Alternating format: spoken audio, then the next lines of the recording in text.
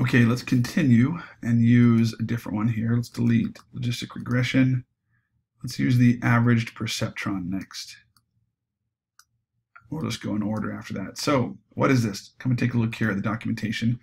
Okay, so the averaged perceptron method is an early and very simple version of a neural network. Okay, cool. My guess is that means it's going to have some accuracy and not quite as much accuracy as a neural network, but probably also much faster to train. Anyway, let's see. Inputs are classified into several possible outputs based on linear function. You have neural network then combined with a set of weights that are derived from a feature vector, hence the name perceptron. Simpler perceptron models are suited to heavy learning linearly separable patterns. So there's an assumption of linearity here, just like logistic regression. Whereas neural networks, especially deep neural networks, can handle more complex class boundaries. So simpler version, it still assumes linear relationship among the data, but probably faster and on average less accurate than a neural network. Okay, cool. Let's give it a shot here. Go ahead and run this. Okay, that's done running. Let's go ahead and actually let's first take a look at our train model. I always like to see what options it gives us there first. Okay.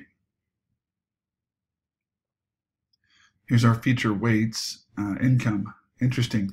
So with this one, it's typically been cars that's been first in terms of the largest weight. And clearly you can see the weights are calculated on a different scale, even though they've been standardized as z-scores. But income is a much bigger predictor here. Okay. Well, let's take a look at our evaluate model. Well, actually, real quick, the score model, just like before, I imagine we'll still have our scored labels and probabilities separated. Yep, just as usual. Visualize. Okay, let's take a look at our rates down here. Accuracy and precision. Interesting.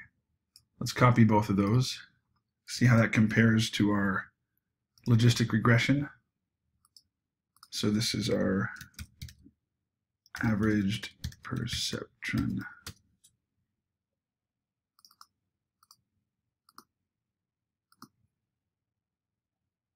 Oh, I didn't want to keep source formatting. I was trying to keep, there we go. And precision.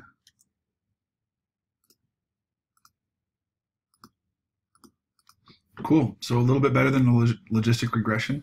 Let's move on and try another one.